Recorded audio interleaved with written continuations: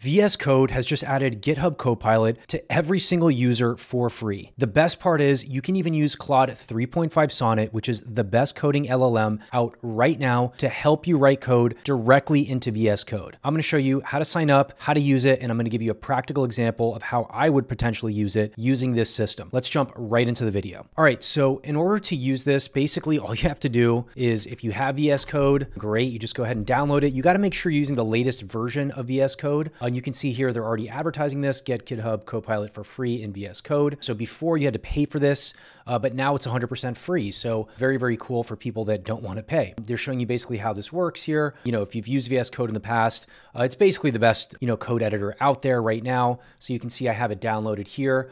So when you have the latest version, you're going to see this little guy with goggles here at the top. You're going to see manage Copilot plan, manage settings. You're going to have to log in. So once you log in, you basically have access. So if I go to manage Copilot settings here, you can see this connects directly to my GitHub account. And I'm basically on this free version with 2,000 code completions, etc. For unlimited interactions and access to latest models, you can get the Copilot Pro. But again, I wanted to showcase that this is now free, so you don't have to do that. So I'm using the free account here. I'm logged in to Copilot and I'm in VS Code. And so I just kind of want to show you how this works and give you a practical example. It's a lot like Cursor. So if you've seen any of my Cursor videos before, you know basically how that works. It's pretty similar. You basically have Copilot sitting right down here, ready to help you with anything you need. And there's a little drop-down menu, so I can select 3.5 Sonnet or 4.0. So if I had a pro account, I could actually use different ones. I could actually use 0.1 itself. So like the latest model from ChatGPT that's out right now, 0.1. Eventually, I'm sure you'll be able to use 0.3, which I'm super excited about, but that's not going to be out for a while.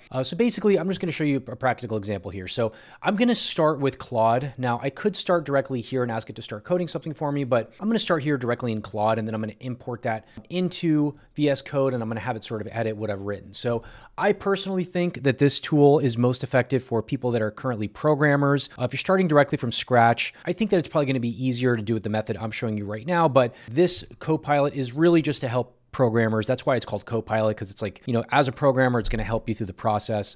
So I'll show you how to use it. Really, really simple. So we'll go over here to Claude.ai.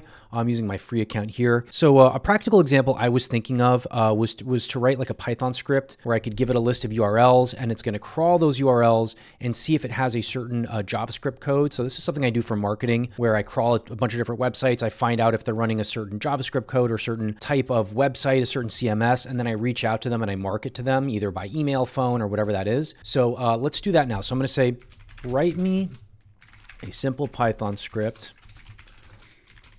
that will review a list of domains and check for an older version of Google Analytics JS in the source code of that website.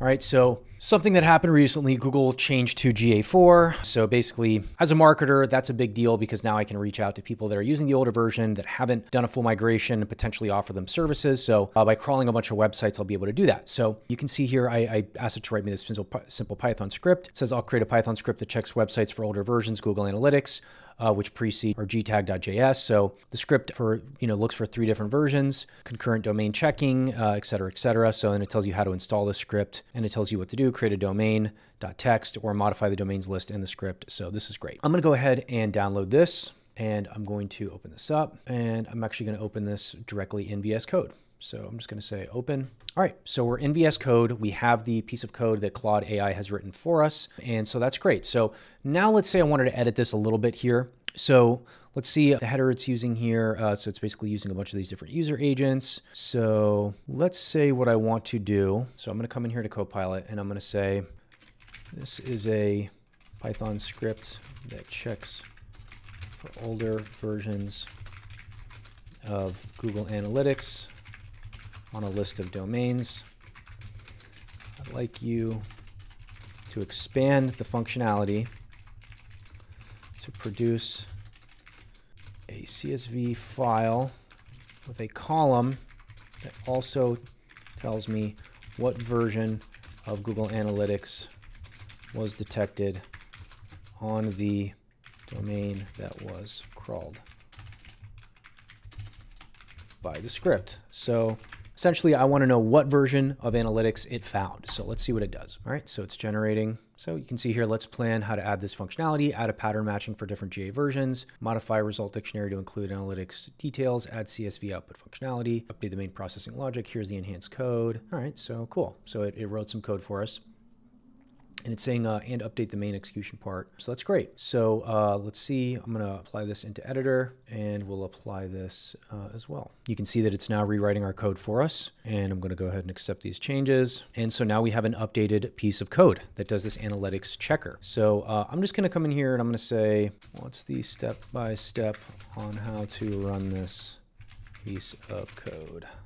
Okay, so it's recommending we create a virtual environment. Pretty smart. Tell me to pip install the requests, prepare input domains, run the script. So you can see that it's basically using 3.5 Sonnet, right? So this is obviously coming from 3.5 Sonnet, but instead of being stuck inside of Claude.ai, right? And then having to copy this and move it over to editors, I'm using it directly in my editor, right? So it's a lot like Cursor in that way, but it's using 3.5 Sonnet and it's using VS Code, which has a ton of different options. There's a million extensions in VS Code that you can use here. So, you know, I can do GitHub pull requests directly to GitHub. You know, there's so many different things, right? We can run Docker to do like virtual environments. I mean, it's just like endless, right? So that's the main benefit of using VS Code. So this is a really big deal. I wanted to bring this to you for anyone who's a coder who wants to use this. It's now 100% free. I just wanted to show you how to use it, how to experiment with this. And it is really, really cool. So if you like this video, give it a like, drop a comment. I'd love to hear what you have to say about this.